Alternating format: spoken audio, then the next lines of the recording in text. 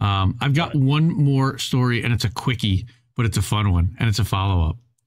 All right, and we're going to talk about Clarence Thomas, everyone's the Billionaire's favorite Supreme Court justice, right? Old Clarence. So a few weeks ago, or a couple of months ago, we did a ProPublica story about how he had accepted gifts from Harlan Crow, which is a billionaire.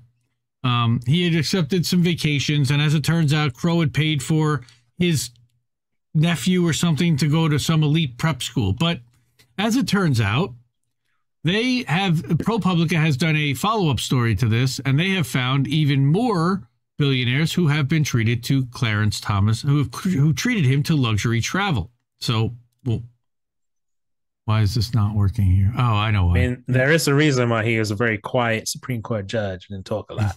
He was out having fun. Yeah. So here it is by the numbers. You've got 38 destination vacations. This is since the 1990s. All right. 26 private jet flights. I know I've had almost that many. Not. Yeah. 12 VIP passes to professional and college sporting events, 8 helicopter flights, and 2 stays at luxury resorts, and 1 standing invitation to an exclusive members-only golf club. All right. You greedy dirtbag! The total value of what he is known to have received since 1991, the year he was appointed, is difficult to measure, but it's likely in the millions.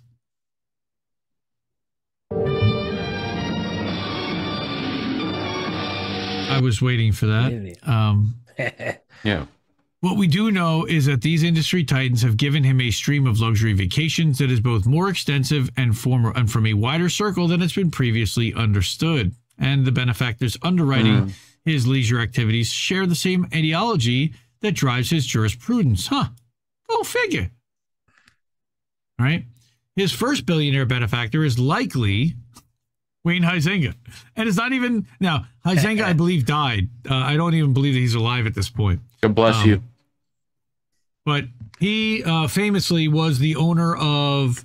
He owned AutoNation and founded AutoNation, which was at the time the largest car dealership group in the world. Yes.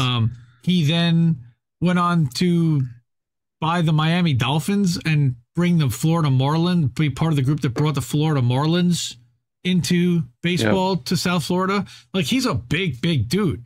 But for 20 years, Thomas benefited from his attention, going to see the Miami Dolphins, Florida Panthers, teams he owned several times between the mid-90s, mid-2000s. He was picked up by his personal 737 at least twice in the mid-2000s. And Huizenga gave Thomas something priceless at the time, that standing invitation to his uber-exclusive golf club, the Floridian. Anytime you want, come play golf. Money is there. Yeah.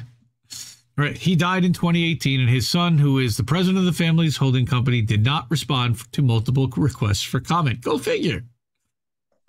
Yeah. You think this is one of the reasons why corporations are now people? Maybe. Probably. Yeah. Almost like that, huh? Yeah. Right. Next, they're going to have private jets be people.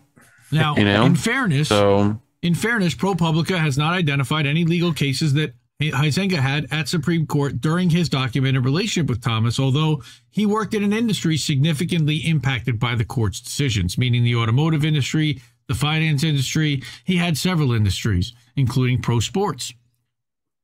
So while some of the hospitality, such as stays in personal homes, may not have required disclosure, he appears to have violated the law by failing to disclose flights, yacht cruises, and expensive sports tickets, according to ethics experts.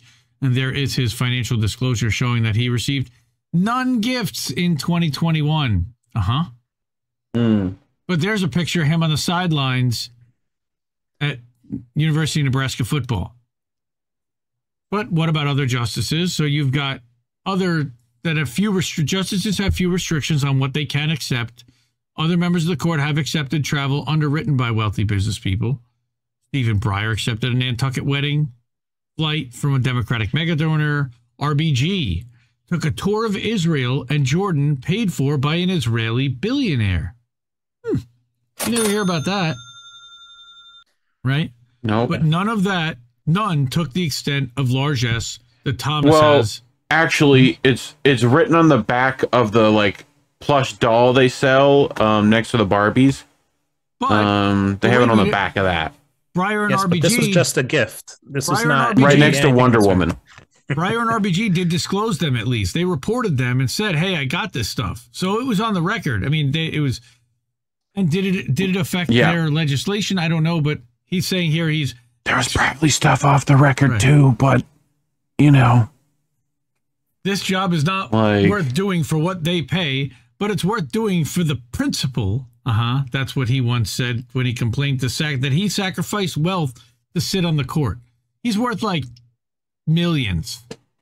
All right. It's just the height of hypocrisy to wear the robes and live the lifestyle of a billionaire. And that's what OGE and senior ethics official in the government says, right? So here's what I loved and how deep they went. For this story, we examined flight data, emails from airport university officials, tax court filings, and a trove of photographs from personal albums, including cards Thomas's wife, Ginny, sent to friends. Like, they went deep. We also interviewed more than 100 eyewitnesses and other sources, jet and helicopter pilots, flight attendants, airport workers, yacht crew members. Hey, what do you remember about this trip?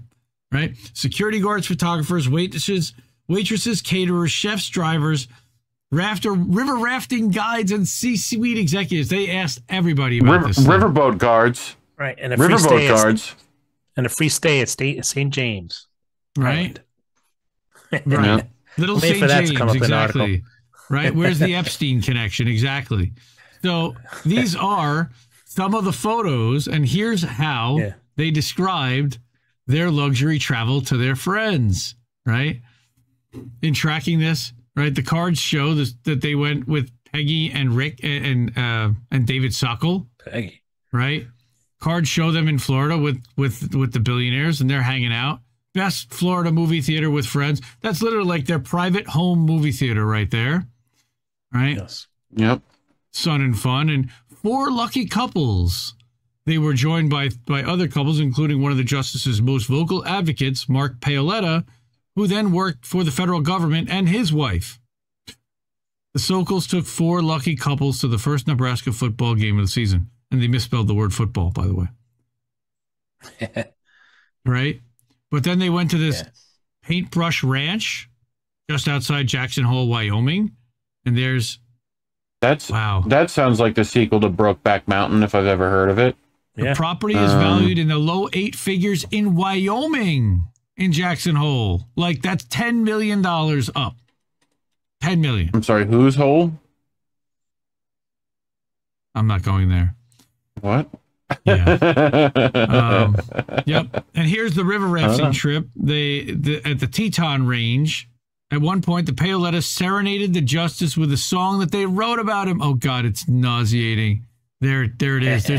There's a picture of them singing their song, like literally. Ugh, so gross. That's pretty awesome. That's pretty awesome. He makes us so much money. We love him very much. He's a top former executive for Warren Buffett at Berkshire Hathaway, who now runs a private equity firm and chairs a holding company that owns a large international shipping and power utility corporation. Right. So they've donated more than $1 million to Republican politicians and groups, along with smaller amounts to Democrats. Yeah, they butter both sides.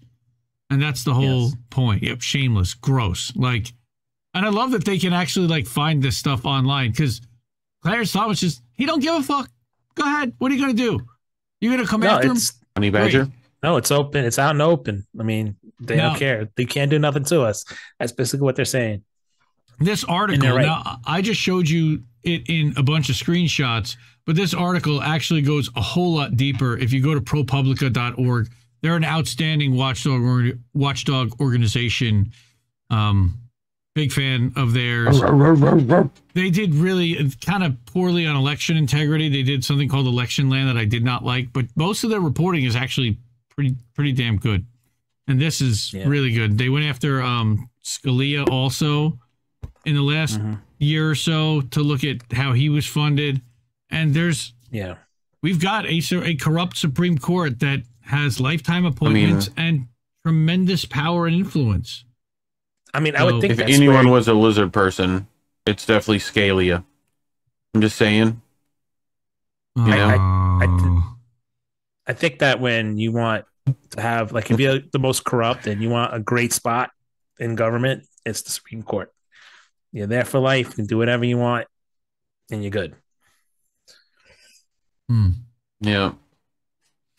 All right. Yeah. Hey. So we got through our stories, everyone. Woohoo! All right. Hour and a half, right on time, right where I wanted to be. Kris, you know how we do things here. You might want to switch the pin from me to Reef on Zoom, so that we can now go into boats smashing into other boats, which is our show within a show, and we're gonna do some Reddit React. And dude, Reef's been curating some funny shit all week long, or all day or so, and let's do that. So let's do some boats. But yeah, by the way, thank you to Kris. Love having you here. Appreciate your article. Appreciate it. Thank you for reading it. Yeah, and more of it. But do more. Give us more from the outside. That's what we need. We need more outside perspective for sure. But